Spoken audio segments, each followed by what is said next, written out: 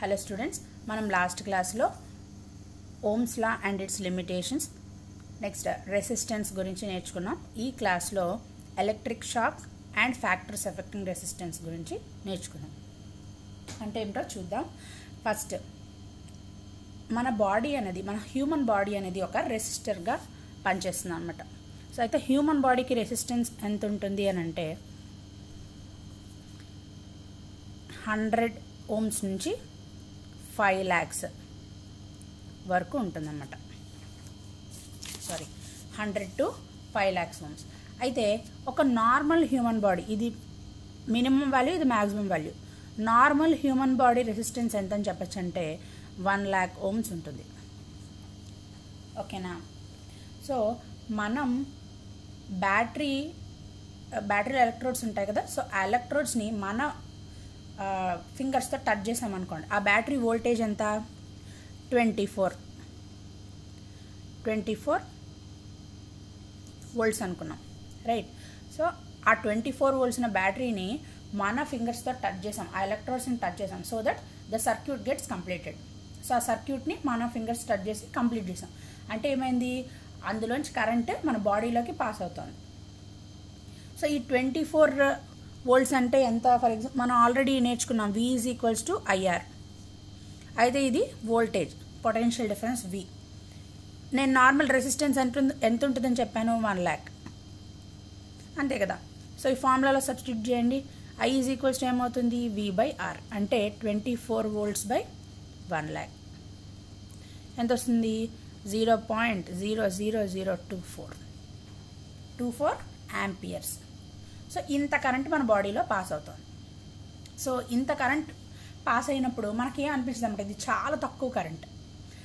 ఒకవేళ నేను అదే బ్యాటరీని 24 వోల్ట్స్కి బదులు 240 వోల్ట్స్ తీసుకున్నాను అనుకోండి, వోల్టేజ్, రెసిస్టెన్స్ యాజ్ యూజువల్ మన ఫింగర్స్ పెడుతున్నాం కాబట్టి 1 lakh ఉంటుంది. V is equals to IR, I is equals to 240/1 lakh. అప్పుడు ఏమవుతుంది? 0.0024 amperes. అయితే ఇంత కరెంట్ మన బాడీలో ఫామ్ అయినప్పుడు మనకు కొంచెం తెలుస్తుంది అనమాట. దాన్ని మనం ఎలక్ట్రిక్ షాక్ అంటాం. అంటే మనం ఏదో ఫీల్ అవుతాం, ఒక పెయిన్ లాంటిది ఫీల్ అవుతాం, ఒక జర్క్ లాంటిది ఫీల్ అవుతాం, దాన్ని మనం ఎలక్ట్రిక్ షాక్ అంటాం. సో ఎలక్ట్రిక్ షాక్ని ఎలా డిఫైన్ చేసామంటే, ఈ అమౌంట్ ఆఫ్ యాంపియర్ నుంచి స్టార్ట్ అవుతుంది అనమాట.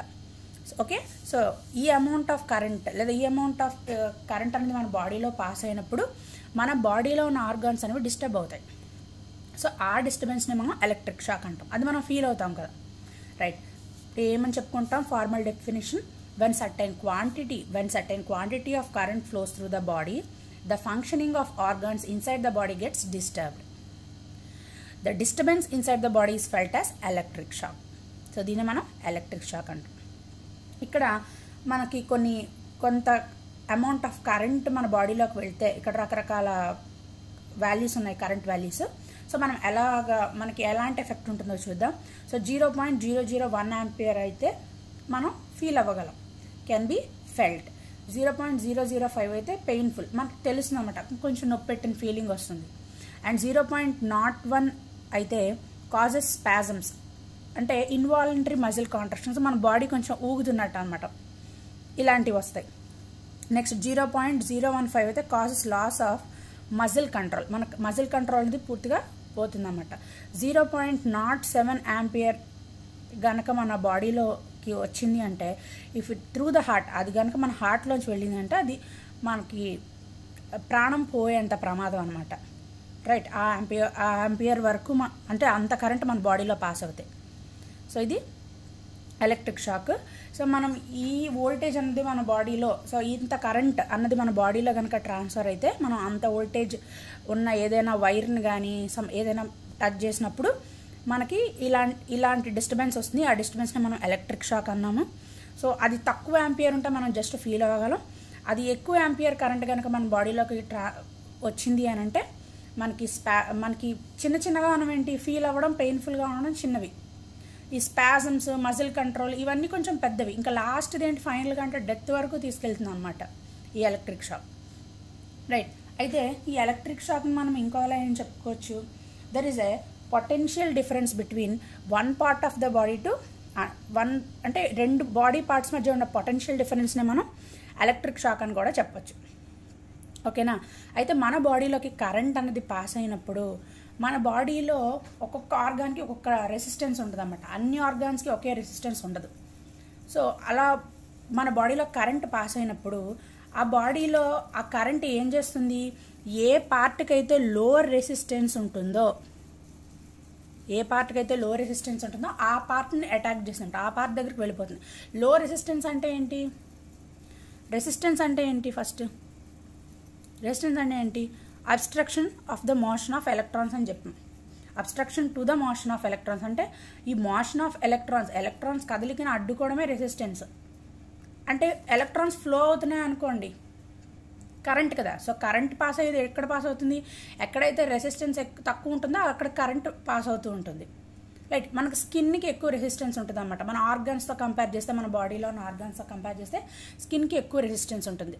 సో మన లోపల ఉన్న ఆర్గాన్స్ ఈజీగా డ్యామేజ్ అవుతాయి అన్నమాట. లాస్ట్లో స్కిన్ డ్యామేజ్ అవుతుంది.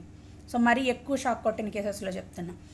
అయితే ఇప్పుడు ఈ రెసిస్టెన్స్ కరెంటు అన్నది మన బాడీలోకి వన్స్ కరెంట్ అనేది పాస్ అయ్యాక ఈ రెసిస్టెన్స్ కరెంటు ఎలా యాక్ట్ చేస్తాయి, ఇన్వర్స్లీ ప్రపోర్షనల్గా. అంటే రెసిస్టెన్స్ తక్కువ ఉన్న చోట కరెంట్ ఈజీగా పాస్ అవ్వగలుగుతూ ఉంటుంది అన్నమాట. ఏ పార్ట్కి అయితే తక్కువ రెసిస్టెన్స్ ఉంటుందో ఆ పార్ట్కి కరెంట్ వెళ్ళిపోతుంది. నెక్స్ట్, సో ఎలక్ట్రిక్ షాక్ అన్నది మనం ఏమని చెప్పచ్చు వీటన్నిటి బట్టి అంటే it is a combined effect of electric shock is a combined effect of potential difference, electric current and resistance. అంతే కదా. So electric current, potential difference and resistance, ఈ మూడిటి కంబైన్డ్ ఎఫెక్టే మనం ఎలక్ట్రిక్ షాక్ అని చెప్తాం. ఓకేనా. సరే, ఇంతకీ ఇది మనకి ఎలక్ట్రిక్ షాక్ తాలూకా సినాప్సిస్ అంటే షార్ట్కట్లో ఏమని చెప్తాము, మనకి కొంత కరెంట్ మన బాడీలో పాస్ అయినప్పుడు one certain quantity of current flows through our body, the functioning of the organs inside the body gets disturbed. The disturbance inside the body is felt as electric shock. So the electric shock. Next, factors affecting resistance. First is the resistance ante enti. Resistance ante the obstruction to the motion of electrons is called resistance. In a conductor, the obstruction to the motion of electrons in a conductor is called resistance. And A material అయితే ఇలా behave చేస్తుందో దాన్ని resistor అంటాం. ఇది resistance, ఏ material అయితే ఇలా behave చేస్తుందో ఆ మెటీరియల్ని రెసిస్టర్ అని చెప్తాం. అయితే యూనిట్స్ ఏంటి, ఓం. సో ఇందులో రెసిస్టెన్స్ చాలా ఫ్యాక్టర్స్ మీద డిపెండ్ అయి ఉంటుంది అన్నమాట. అందులో ఫస్ట్ ఫ్యాక్టర్ ఏంటి and very important factor, temperature. Temperature, resistance ఎలా ఉంటాయి ఒకదానికొకటి. రెసిస్టెన్స్ ఎప్పుడూ కూడా టెంపరేచర్కి డైరెక్ట్లీ ప్రపోర్షనల్ రిలేషన్లోనే ఉంటుంది. రెసిస్టెన్స్ ఎప్పుడు కూడా టెంపరేచర్కి డైరెక్ట్లీ ప్రపోర్షనాలిటీ రిలేషన్లోనే ఉంటుంది. ఇప్పుడు నేను టెక్స్ట్ బుక్లో ఉన్నట్టు సర్క్యూట్ డయాగ్రామ్ వేసి జనరలైజ్ చేసి చెప్పాను. అసలు ఎందుకు ఇలా జరుగుతుందో రీజన్ చెప్తాను. ఎగ్జామ్కి ఇలా రాసేసి వర్డ్స్లో రాస్తే సరిపోతుంది. అంటే resistance is directly proportional to temperature, ఇది మీరు వర్డింగ్లో రాస్తే సరిపోతుంది. ఎందుకు రెసిస్టెన్స్ డైరెక్ట్లీ ప్రపోర్షనల్గా ఉంటుంది టెంపరేచర్ అంటే, మనకు జనరల్గా కరెంట్ పాస్ అవ్వాలి అంటే ఏం చేయాలి, ఎలక్ట్రాన్స్ అనేవి ఫ్లో అవ్వాలి. సో ఎలక్ట్రాన్స్ ఫ్లో అవ్వకుండా ఉండడమే రెసిస్టెన్స్, అంతే కదా. ఆ ప్రాసెస్ని ఆపడాన్నే రెసిస్టెన్స్ అంటాము. అండ్ ఏ మెటీరియల్ అయితే ఆపుతుందో దాన్ని రెసిస్టర్ అంటాం. అయితే ఎప్పుడైతే మనం ఈ కండక్టర్ని వేడి చేస్తున్నామో ఆ మెటీరియల్లో ఉన్న యాటమ్స్ అనేవి ఏమవుతాయి, మామూలుగా ఏంటి మనకి ప్రొసీజరు ఇలా ఫ్లో అవుతూ ఉంటాయి. ఇలా ఫ్లో అవుతూ ఉంటే కరెంట్, ఫ్లో అవుతే ఎలక్ట్రిక్ కరెంట్, అంతే కదా. ఇలా ఒక డైరెక్షన్లో ఫ్లో అవుతే దాన్ని ఎలక్ట్రిక్ కరెంట్ అంట. ఇప్పుడు ఎప్పుడైతే టెంపరేచర్ని వెయిట్ చేస్తున్నామో ఈ యాటమ్స్ అన్నవి ఏమవుతాయంటే అదే ప్లేస్లో ఇలా వైబ్రేట్ అయిపోతాయి. అంటే మనకి ఇలా వెళ్ళాల్సిన ఎలక్ట్రాన్ యాటమ్ అనేది ఏమవుతుంది, లేదా ఎలక్ట్రాన్ అనేది ఏమవుతుంది, ఇలా యాటమ్స్ అనేవి ఇలా ఒకే ప్లేస్లో, అది ఉన్న ప్లేస్లోనే వైబ్రేట్ అవ్వడం స్టార్ట్ అవుతాయి. ఎప్పుడైతే వైబ్రేట్ అవుతుందో కరెంటు పాస్ అవ్వగలదా అంటే అక్కడి నుంచి అవ్వలేదు కదా, ఎలక్ట్రిక్ కరెంట్ అన్నది పాస్ అవ్వలేదు. సో అప్పుడు ఏంటి, అక్కడ ఏది మనకి డామినేటింగ్గా ఉంటుంది, ఎలక్ట్రిక్ కరెంట్ తక్కువ ఉంది ఆ ప్లేస్లో అంటే ఏముంటుంది, అక్కడ రెసిస్టెన్స్ ఉంటుంది. Because resistance and electric current are inversely proportional to each other. So temperature పెరిగినప్పుడు ఏమవుతుంది, యాటమ్స్ అనేవి, ఆ మెటీరియల్లో ఉన్న యాటమ్స్ అనేవి వైబ్రేట్ అవుతూ ఉంటాయి ఇన్స్టెడ్ ఆఫ్ ఫ్లోయింగ్. ఎలక్ట్రాన్స్ అనేవి కూడా వైబ్రేట్ అవుతూ ఉంటాయి, అంటే ఉన్న ప్లేస్లో కదులుతూ ఉంటాయి, అంతే తప్ప వీటిగాని అటుగాని కదలవు అనమాట, ఒక పర్టికులర్ మోషన్లో వెళ్ళవు. అలా వెళ్తేనే కదా మనం కరెంట్ అని చెప్తాం. సో ఆ కరెంట్ అలా వెళ్తోంది, ఒక ఎలక్ట్రాన్ అలా వెళ్తోంది అనుకోండి, అప్పుడు రెసిస్టెన్స్ తక్కువ ఉంటుంది. ఆ ఎలక్ట్రాన్ అది అలా వెళ్ళకపోతే రెసిస్టెన్స్ తక్కువ ఉంటుందా ఎక్కువ ఉంటుందా, ఎక్కువ ఉంటుంది, అంతే కదా. So temperature is directly proportional to resistance is directly proportional to temperature. When temperature increases, resistance also increases. Next factor, nature of material and resistance. Second factor ఏంటి, nature of material. మనం తీసుకున్న సర్క్యూట్లో ఈ ఐరన్, ఇలా రకరకాల metals, copper, ఈ అన్ని metals బట్టి మనం డిఫరెంట్ కరెంట్ వాల్యూస్ నోట్ చేసుకున్నాం అనమాట. నోట్ చేసుకున్నప్పుడు ఆ కరెంట్ వాల్యూస్ అన్నీ కూడా డిఫరెంట్గా వస్తాయి. ఇవన్నీ కూడా అట్ కాన్స్టెంట్ పొటెన్షియల్ డిఫరెన్స్ దగ్గర జరుగుతున్నాయి.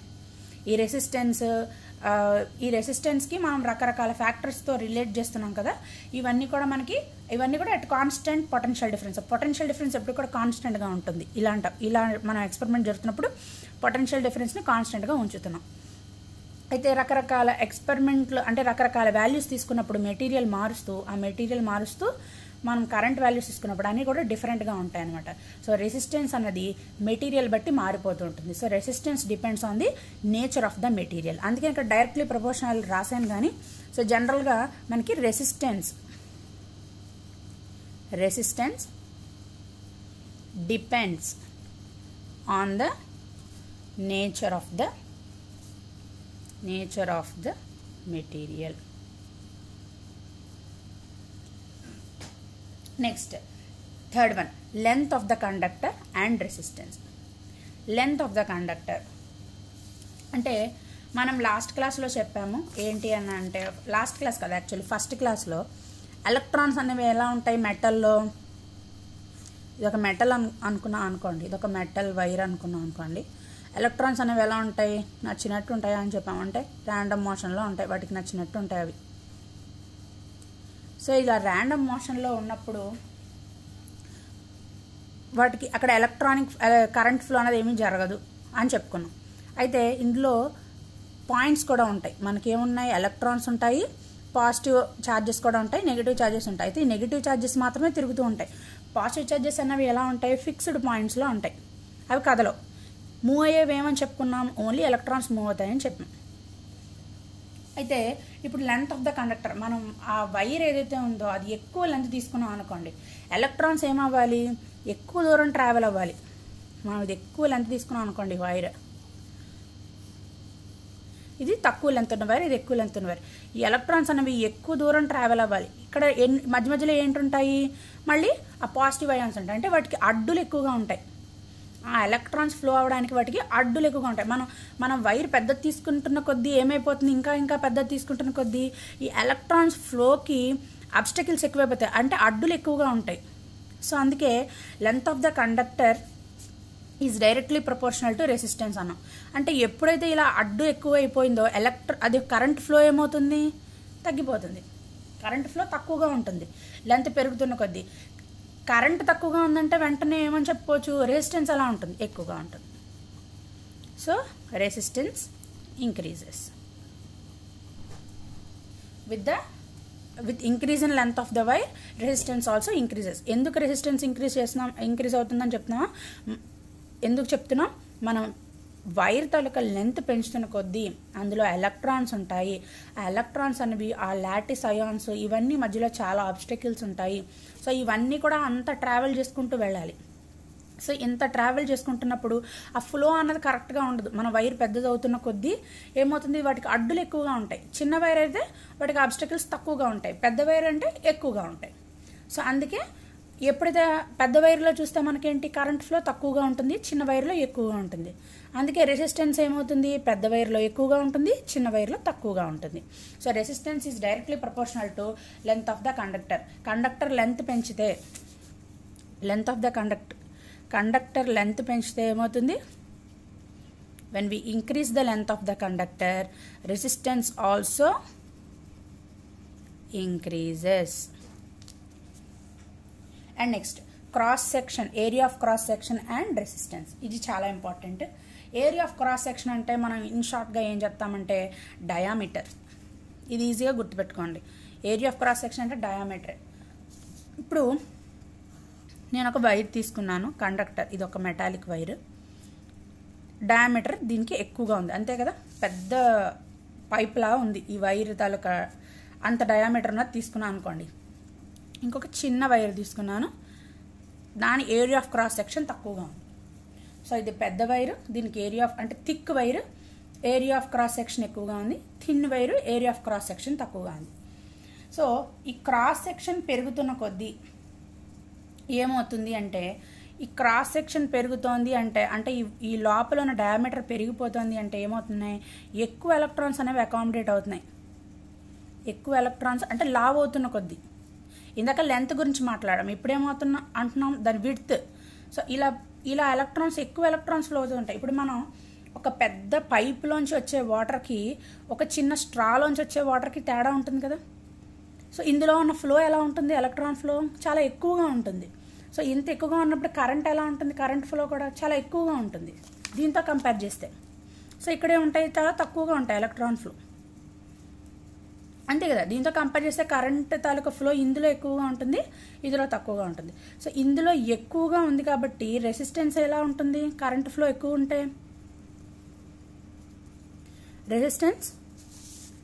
Resistance decreases. So resistance is inversely proportional to area of cross section or cross section area.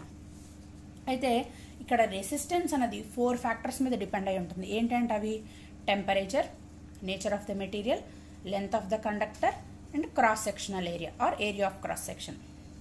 అయితే ఇప్పుడు R is directly proportional to 1/A అని చెప్పాం. ఇప్పుడు R is directly proportional to L is directly proportional to 1/A. అంటే R is directly proportional to L/A. ఇప్పుడు proportionality తీసామంటే ఏంటి, ఏదో constant పెట్టాలి కదా, rho into L/A, rho into L/A. So ఈ రోనే స్పెసిఫిక్ రెసిస్టెన్స్ ఆర్ రెసిస్టివిటీ అంటాం. స్పెసిఫిక్ రెసిస్టెన్స్ ఆర్ రెసిస్టివిటీ, ఈ రోనే ఏమంటాం, ఇక్కడ రాసిన చూడండి, are is equals to rho into L/A. This రో is called specific resistance are resistivity. అయితే ఈ స్పెసిఫిక్ రెసిస్టెన్స్ అన్నది ఈ రెసిస్టెన్స్ లాగా ఇన్ని ఫ్యాక్టర్స్ మీద డిపెండ్ అవ్వదు అనమాట. అది ఓన్లీ 2 ఫ్యాక్టర్స్ మీద డిపెండ్ అయి ఉంటుంది. ఏంటి ఆ 2 factors, nature of the material and temperature. ఇలా జామెట్రిక్ వీటి మీద డిపెండ్ అవ్వదు అనమాట, అంటే లెంత్, ఏరియా వీటి మీద డిపెండ్ అవ్వదు, ఓన్లీ వీటి మీద డిపెండ్ అవుతుంది. This specific resistance depends on temperature and nature of the material.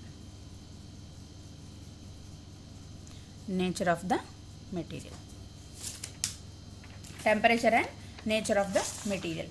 అయితే ఇది 1/ρని మనం ఈ సింబల్తో సూచిస్తాం. సో దీన్ని మనం కండక్టివిటీ అంటాం.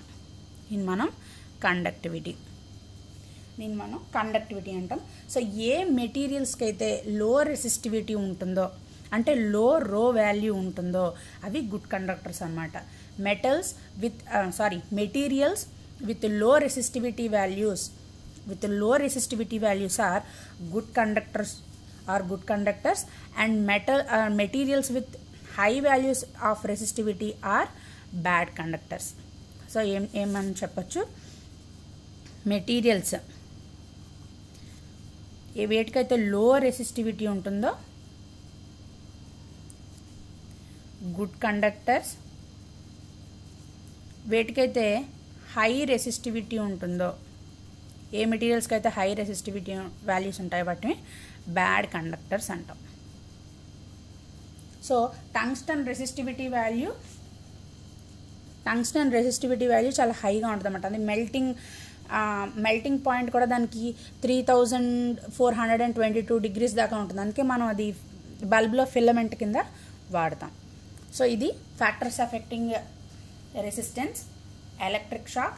అండ్ ఆల్సో మనకి లాస్ట్లో ఏం చెప్పుకుందాం, క్రాస్ సెక్షన్ ఏరియా అండ్ రెసిస్టెన్స్లో మనకి ఏమొచ్చాయి, స్పెసిఫిక్ రెసిస్టెన్స్, కండక్టెన్స్, వేటిని గుడ్ కండక్టర్స్ అంటాము, వేటిని బ్యాడ్ కండక్టర్స్ అంటామో తెలుస్తుంది.